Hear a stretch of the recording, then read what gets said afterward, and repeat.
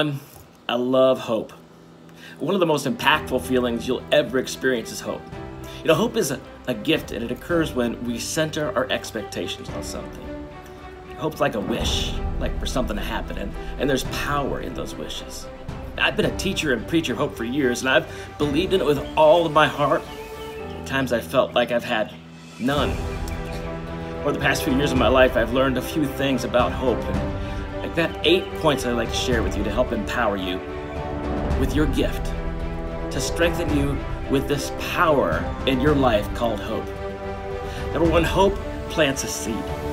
Whenever you really want something, kind of like a kid at the candy store, you know what I'm talking about, right? You see it, you want it, and you hope mom and dad say, yeah, that kind of hope, like I hope I get it. Everything in you says yes. Having hope is an implication that it could actually occur. Hope can really germinate into a whole new existence. Your life's journey can be enhanced simply by having hope. Number 2, in order to feel hopeful, honesty is required. We've all experienced times where we're fooling ourselves about something, like a relationship or maybe a promotion at work.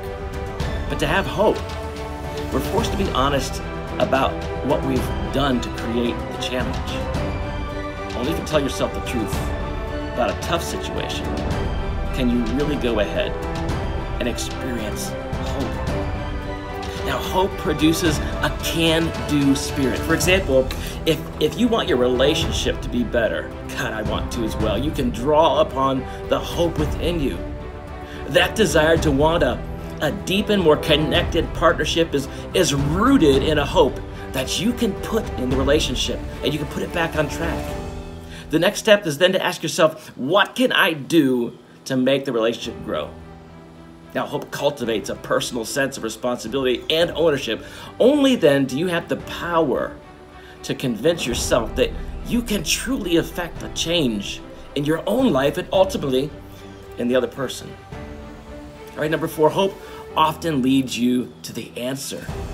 When you're clueless about how to resolve a difficult issue, you resort to hoping the issue will be solved somehow. Your thoughts become like you go to the theater of your mind. You rehearse things and you try to figure things out. You try to figure out the challenge, and sometimes before you know it, you've hit something, you've gone onto something that might actually help the situation.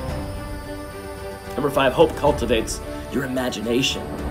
Creativity and imagination are really necessary when you're hoping for something, to grow or change in a positive way. You stretch yourself by considering resolutions you haven't even considered before. Number 6, hope enhances your personal commitment to the issues at hand. For example, my battle with cancer.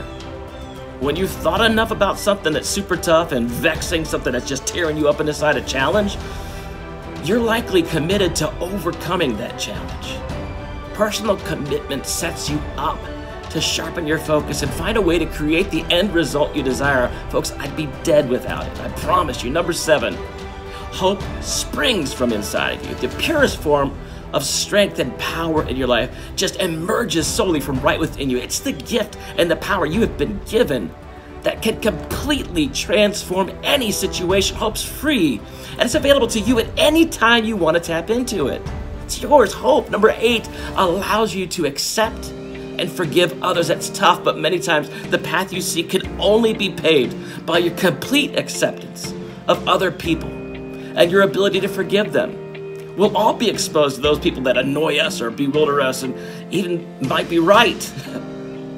Unfortunately, we'll be hurt by their actions and by actions of other people and words of some others at some point. But having hope, it encourages us to move past those positions of powerlessness and discover the true strength of character.